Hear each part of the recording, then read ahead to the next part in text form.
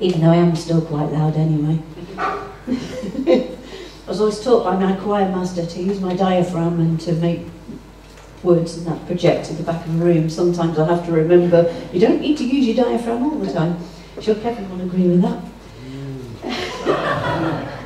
Silence. Yes. Wise, Kevin. Now, last time I talked about being chosen. And I said there was a part 2 to this, and this is the part 2. And, you know, for me, when I came to Jesus, it really did take me a little while to actually accept that I was chosen, that actually I was worth something, and that actually I am the head and not the tail. But it took a long time for me to get that up in there and in here. There's some other things that took me a good while to understand and to actually do within my life. And one of them was being prepared. Now, of course, most of us will say, well, we need to prepare for the second coming of Jesus. Now, I don't know about you, but it gets me extremely hyperactive. And the mere thought that I could be caught up at the air any second, even now, actually really super excites me. It might not excite some people who have got maybe like fears like Kevin has of flying, but I absolutely am thrilled. I can't wait for that moment. I cannot wait to be caught up into the air, into the arms of Jesus. To me, it's just something that thrills me and excites me. But with my newfound acceptance that I was chosen, I had to find myself tapping more and more into the Holy Spirit and the Word. And this both made me prepared and it gave me strength. I also needed to be prepared, strong, and I also needed to get to know Jesus more. Now, as a Girl Guide, yeah, we had a motto, be prepared. And I took this role as patrol leader. I was leader of Swallow Patrol very, very seriously, because I have slight borderline OCD. And anybody who's got slight borderline OCD likes things done just so. And so I took this be prepared motto quite to heart, and quite literally as well. But we used to have night camping up at Breckenborough Hall near Louth. And we had these huge, great big tents. And they weren't like what they are nowadays. They were great big canvas things with 3 wooden poles, and you had to make your own gadgets, your own washing station and everything else. But, you know, Swallow Patrol was on form. But I told the guide leaders, her name was Avril, I'll never forget her, she was an absolutely fabulous woman. I told Avril that there was going to be a storm that weekend, and she said, no, there's no storm coming. I said, well, I heard it off a weather forecaster that there was going to be a storm. Anyway, me being me, that night decided to check the guy ropes, make sure everything was in, got the girls all together and said, now come on, get your wellies upside down on the pegs, otherwise if you leave them up they're going to be wet next morning. So everything was organised, pulled all the beds in from the side, because there were canvas tents. And when you've got these type of tents, if you touched the tent when it was wet, it would come straight through, which was incredibly unpleasant in the middle of the night. Anyway, we all went down, went to sleep, and then in the middle of the night, I heard squeals from all the girls. There was a little bit of rain outside and a bit of thunder, but all I could hear was this squealing of girls, and I thought, well, such pansies, isn't it? A bit of thunder and then, you know, a bit of rain, and they're already sort of buckling and getting weak. I thought, oh, I'll stick my head out the tent, see if they're all right. Looked outside, it was carnage. Literally, ours was the only tent still with its pegs in the ground. All the other girls, you see, hadn't bothered doing checking the guy ropes, checking all the other pegs, making sure they were in. They hadn't bothered. And the thing is that they all had to go to this hut. There was this hut at Brackenborough, which was like a food canteen and a food hut, and all the girls were moved in. Well, I was going back in my tent. Mine was still standing. I was quite fine about it. And I remember the girl guide leader, Avril, saying, no, Em, you're going to have to, all you Swallow Patrol are going to have to come in here as well. I said, we're fine. No, in you come. I was most annoyed about that, but still. We got into the hut, and we had to stay there the night, and literally the next day, I don't think there was a tent standing apart from mine. What have I got to say about this? Well, do you know something? that little bit of preparation paid dividends. It really did. And sometimes you have got to have that preparation. Are you prepared for the slim chance of that return of Jesus today? Are you prepared enough to say, I might not even get this sermon finished before we're all taken up? That's as simple as it is. None of us know. None of us know the hour. Have you at this moment given your life to Christ? Or are you umming and ahhing, wondering if you should belong to Jesus? And I don't say this for the congregation here, because I know many of you are baptised and in with the Lord, but there will be people watching on Facebook and on YouTube who may have not given their lives to Jesus. This is the time. Do not do not ah. Get to know him. Take his hand today and say, Jesus, today, this is the day I walk with you from now on. The other thing that I had to learn to do was to get strong and to get some strength. And through word, prayer, singing and soaking the whole of Jesus in, I believe that I'm a lot stronger person, both in my day-to-day walk and in my spiritual walk than I was, say, 10 to 15 years ago. In fact, I know so. I also did some practical steps. And it's funny because one of the first songs that we sang, it was saying having about a good atmosphere around you, about the atmosphere. And I had to remove some bad air around me. And I'm not on about my dog, who does have a dodgy stomach sometimes, no. I am on about the atmosphere of who I surrounded myself with and what I did.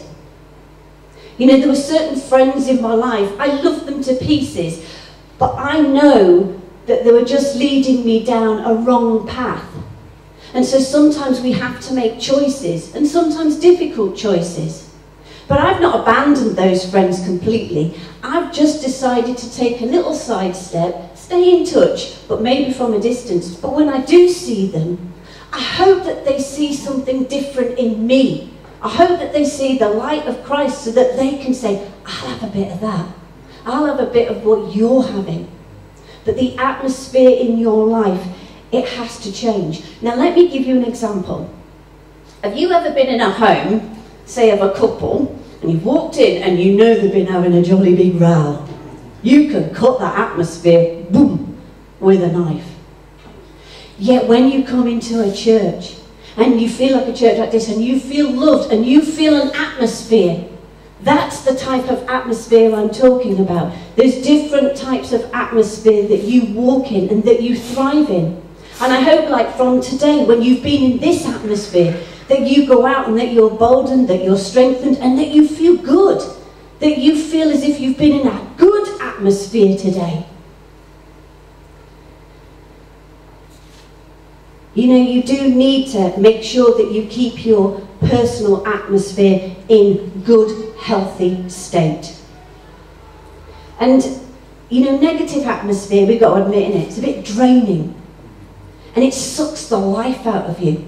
So you've got to choose. Do you choose to be in a weak atmosphere, or do you choose to be in a strengthened atmosphere? These are the words that Jesus gave me to give to the people, you, at home and here. It's time to stop being a turkey and start being an eagle. And I'll tell you why, because there's been some really interesting facts that he's given me. So stay with me on this one. In Isaiah 40:31, it says, "But those who hope in the Lord will renew their strength. They will soar on wings like eagles. They will run and not grow weary. They will walk and not be faint." The problem is that many people are behaving like flappy, flappy, flappy turkeys. Not the wild turkeys that can fly, but the ones that we know at Christmas. The ones that have got overweight, and it's like us, we can get overburdened, and so we're like flappy, flappy, flappy turkeys. Have you ever been flappy, flappy over your circumstances? Do you feel so much weariness that you can't even get off the ground? Maybe your job has ground you down to the point of exhaustion.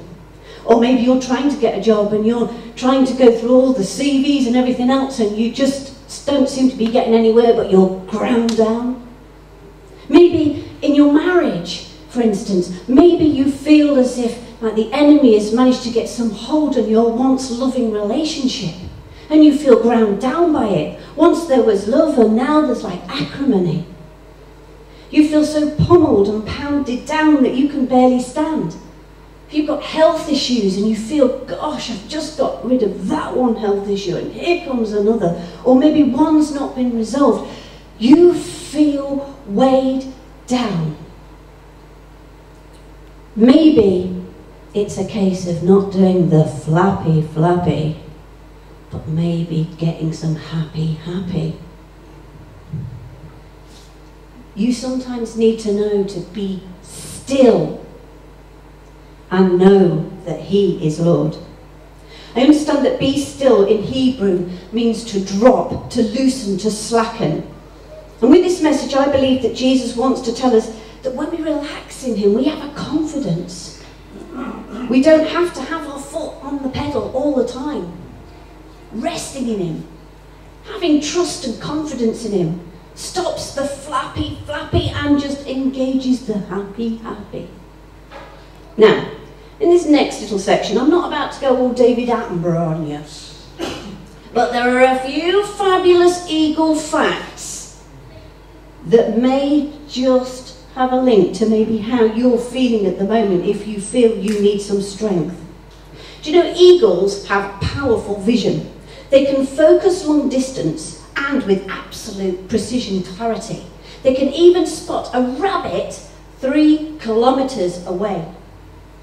But what's your vision like? And I don't mean eyesight and going to Specsavers. Are you always looking forward with confidence in your vision?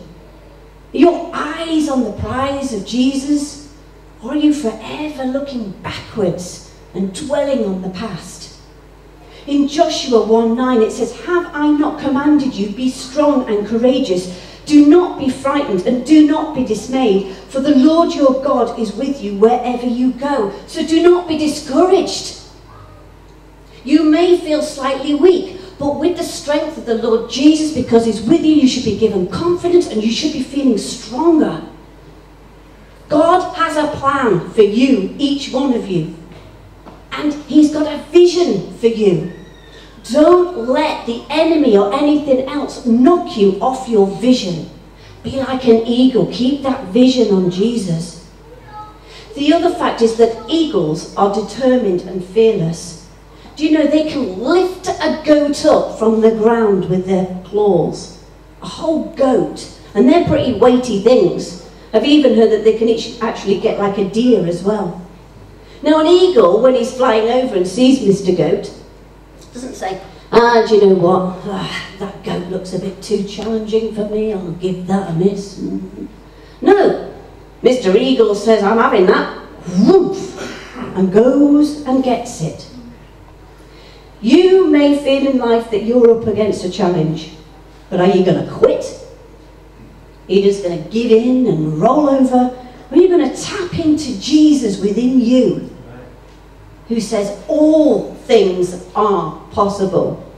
Isaiah 43:2 says, "When you pass through the waters, I will be with you, and through the rivers, they shall not overwhelm you. When you walk through fire, you shall not be burnt, and the flames shall not consume you."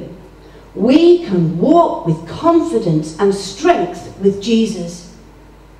Do you know, eagles are also great defenders, and they are fabulous in relationships. Do you know, eagles actually partner with each other, male and female, until they die. Unless one of them dies, and then they will find somebody else. But they're very strong. They're a very close bond. They're a very strong unity together. And they even share the duties with the kids. Plus, another thing that they do is they build their nests up high, not just in canopies, but in super canopies, or on the sides of cliffs.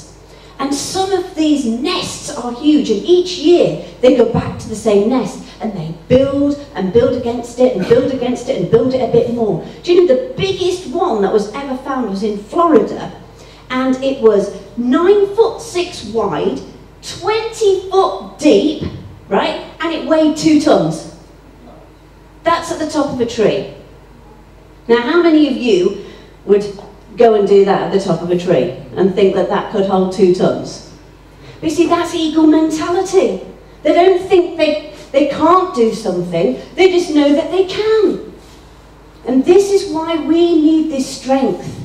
We've got this within us with Jesus. They've got real confidence. And to add a little bit more, do you know something? Many birds can actually do their neck 360 round, but an eagle does 180. Do you know why?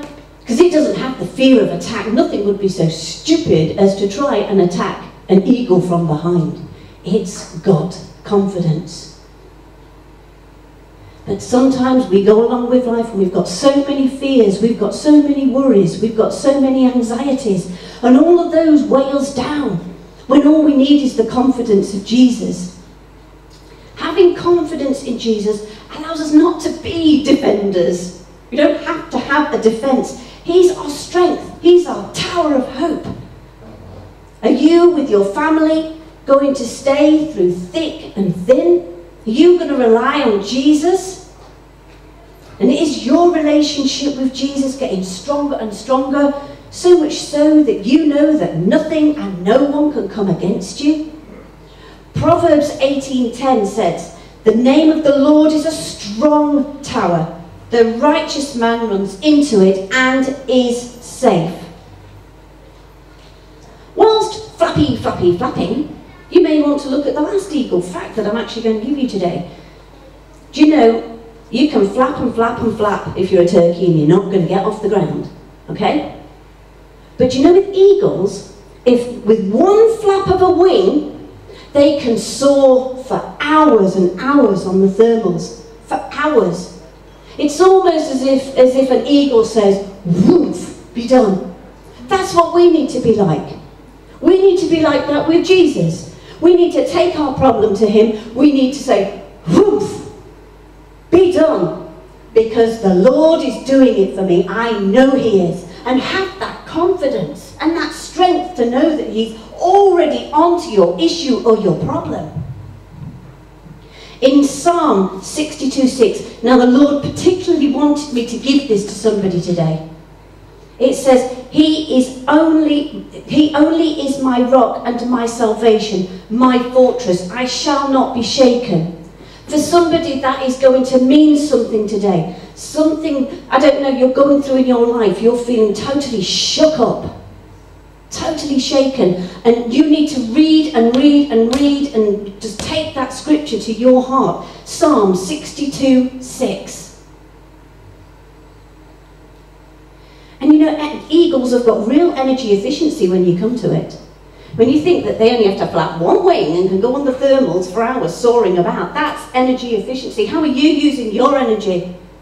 Are you flapping so much about situations that you're exhausting yourself?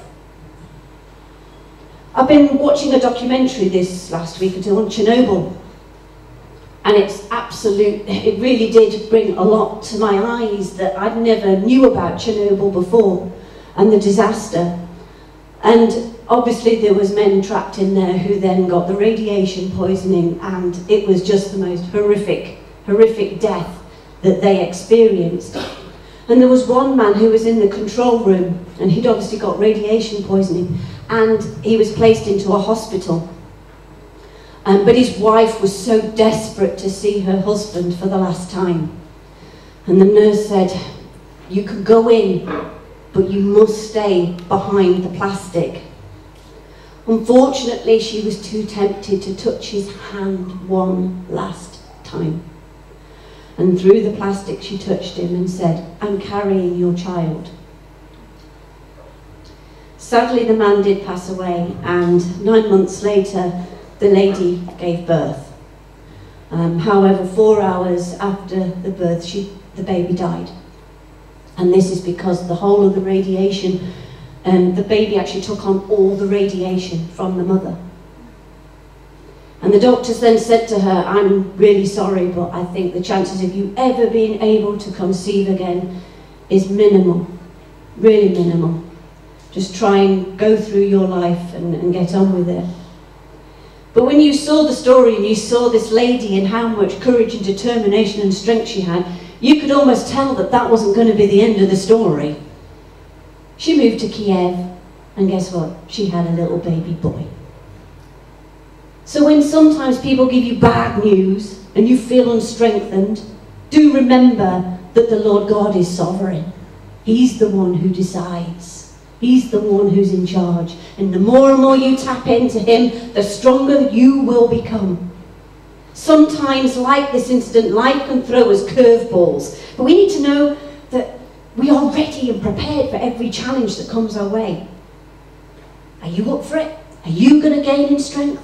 In 1 Chronicles 16:11 it says, seek the Lord and his strength. Seek his presence continually. I'm going to exaggerate that word continually. That's without ceasing, without stopping. On a personal perspective, I've found that strength doesn't come from what you can do, but more about overcoming the obstacles that you thought were impossible. And I always like the expression that storms make trees take deeper roots. But where are your roots?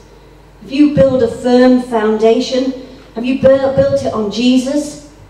Well, Jesus gave me another added part to this message. He said, Emily, don't just build your roots in me. He said, but just make sure that you know that no injustice that will ever come your way shall ever have power. Nothing shall shake you. I have taken that word from him. And know that no matter what people may say about me, what situations may come, I know that I'm God's child. And I'm strengthened by that word he gave me. And when you give God your weakness, he gives you in return his strength. Sometimes as well in life you feel that people are throwing rocks at you, rocks of life, throwing them at you, throw. Well, Jesus also told me, you see those rocks they throw at you, Em? He says, don't just build a foundation with them, build an empire. This is going one stage further. This is going one stage further with Jesus saying, you are in charge, Jesus. You have the control. I'm going with you, but I'm strengthened by all that you do for me. And there's a quote, another quote which I love in life as well. Make a stumble part of your dance. Now that's sometimes a hard thing to do when you've got things coming against you all the time. But I've realised as well that the minute something happens to me in life which is a negative, the minute I can actually praise and pray and sing and worship, it's like the enemy's lost his control. It's like he's lost the power. It's like I'm saying to Jesus, yeah, Jesus, we got it. We got this. Setbacks, wow, what are they? They're setups, I believe, from Jesus. Never be surprised as to what the Lord can do with a setback, because he can turn it round in a heartbeat. I hope that some of you have got some strength today from the message. And whatever you do, stop the flappy. We are not turkeys. Jesus tells us we are not turkeys, we are eagles. We are destined to soar. We are destined for good things. Keep your eyes on the prize that is Jesus. When you get something go wrong in your life, be strengthened with the word of the Lord.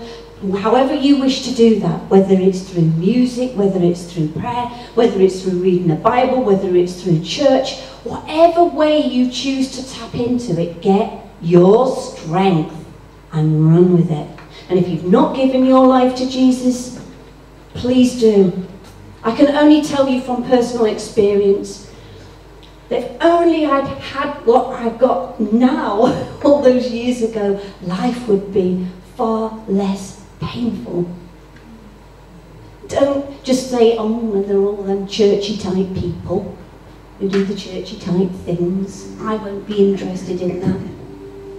We come from all walks of life.